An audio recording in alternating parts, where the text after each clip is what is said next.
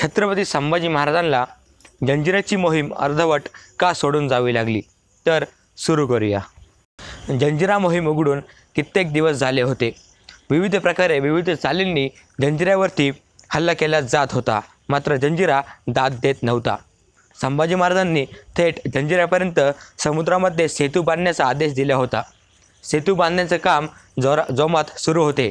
आता काही दिवसांमध्येच सेतू बांधून तयार होणार होता व जंजिऱ्यावरती थेट सुलतान ढवास केला जाणार होता। एके दिवशी छत्रपती संभाजी महाराजांनी शहजादा अकबर याला आपल्या शामियान्यामध्ये बोलावून घेतले। दोघांचाही सोबत जेवण करण्याचा बेत होता। तेवढ्यात शामियान्यामध्ये येसाजी कंक दाखल झाले। ते अतिशय घाई गडबडीमध्ये आले होते। त्यांनी संभाजी महाराजांना बातमी दिली की रायगडावरनं रामचंद्रपंत अमात्य आले आहेत। रामचंद्रपंत अमात्य रायगडावरनं इतक्या घाई गडबडीने आले, याचाच अर्थ काहीतरी महत्त्वाची बातमी आहे। तेव्हा संभाजी महाराजांनी त्यांना आत बोलावण्यास सांगितले। रामचंद्रपंत अमात्य शामियान्यामध्ये आले व त्यांनी छत्रपती संभाजी महाराजांना बातमी दिली की सज्जनगडावरती समर्थ रामदास स्वामींनी समाधी घेतली आहे, त्यांनी पूर्णावतार केला आहे। संभाजी महाराजांना ते ऐकून अतिशय दुःख झाले। तेव्हाच पुढे बोलताना रामचंद्रपंत अमात्य बोलले की महाराज, आम्ही तुमची आज्ञा घेण्यासाठी आलेलो आहोत।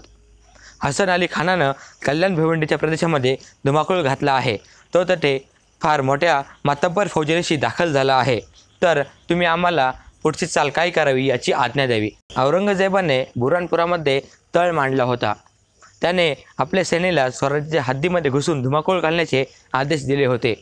हसन अली खान कल्याण भिवंडीमध्ये येऊन दाखल झालेला होता।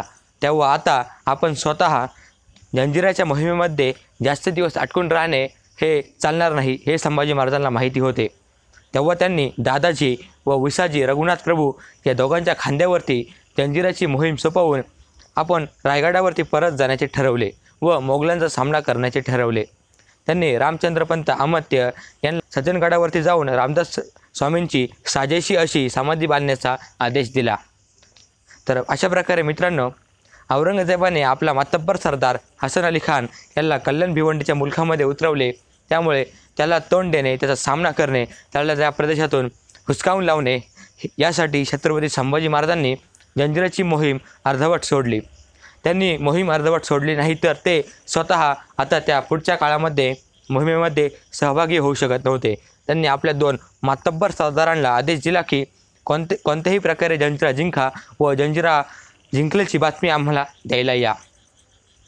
आजचा व्हिडिओ कसा वाटला हे कमेंटमध्ये नक्की सांगा। धन्यवाद। जय जिजाऊ, जय शिवराय, जय शंभूराजे।